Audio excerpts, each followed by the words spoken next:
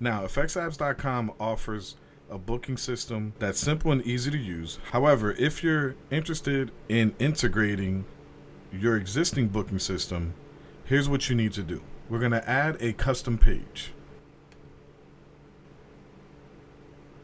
We're going to rename it Book.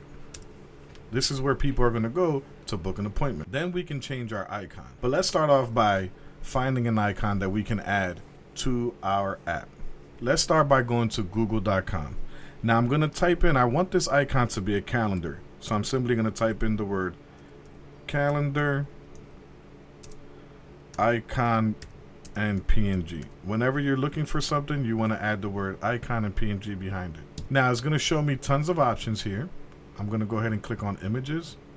And what I'm looking for is one that has a transparent background and may be easy to identify. Even though this one is not colorful, we'll be able to upload it and be able to have it blend in with the app. I'll show you what I mean later. So I'm going to go ahead and save that to downloads, and I'm going to go back to features, and I'm going to add a new icon, and I'm going to find that image. Here it goes, the calendar.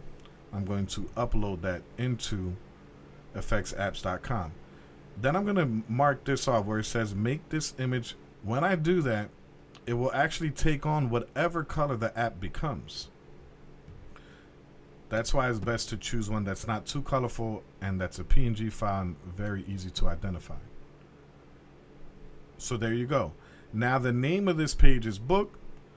The icon is a calendar. And now we're going to begin adding sections to our app. What I like to do is add a slider image. What the slider image is going to allow me to do is to continue to brand my app. So I'm going to go ahead and add a photo of the logo of the barbershop. Let me go ahead and hit save, and we'll see this happening live. And now there you go. My logo is being represented at the top of my page. Right below that, I'm going to add a barber. So I'm going to add another slider so that I can add another image that represents the barber. So I do have a photo here of a barber holding a set of shears. I'm going to go ahead and upload that image as well. And let's see what that looks like now. So now I have the shop's logo and I have a photo of the barber.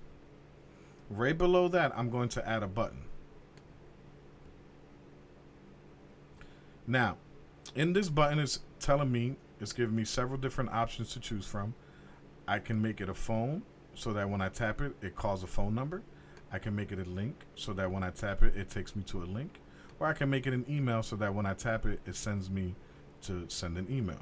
In this case, I'm going to make it a link. This is going to be our book appointment button. Now, we do want to add a custom icon to this because when we add it, it will give us a default icon, and we don't want to show that one. So let's go back to Google and get another icon. I like this one here. It does have a transparent background, so I'm going to go ahead and use a colorful one this time. And I'm going to go ahead and upload that here as a custom icon. And there you go. It's now been added. So let's recap. I added a button. I tapped on link. I uploaded an icon to represent that link. And then this is going to say book with, and the barber's name here is Tyreek. Now I need Tyreek's link. Now I already know that Tyreek is using Acuity scheduling.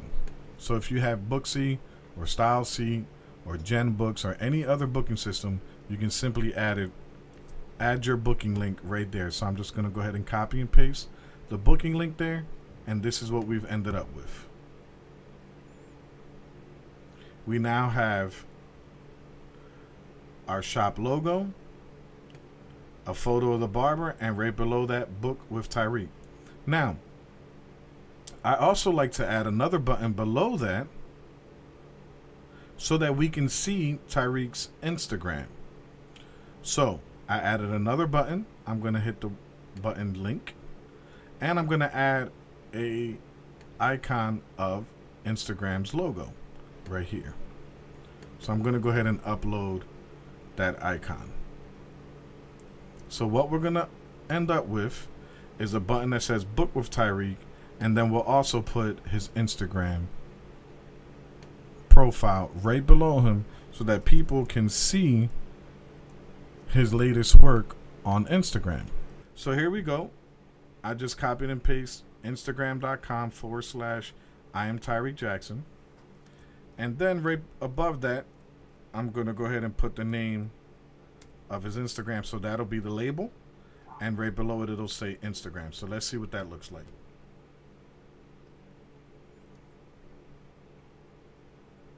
So now there you go. I have the logo of the shop, photo of Tyreek, and Book with Tyreek, and also his Instagram, that if I click on that, it'll take me to his Instagram page so I can see his latest haircuts.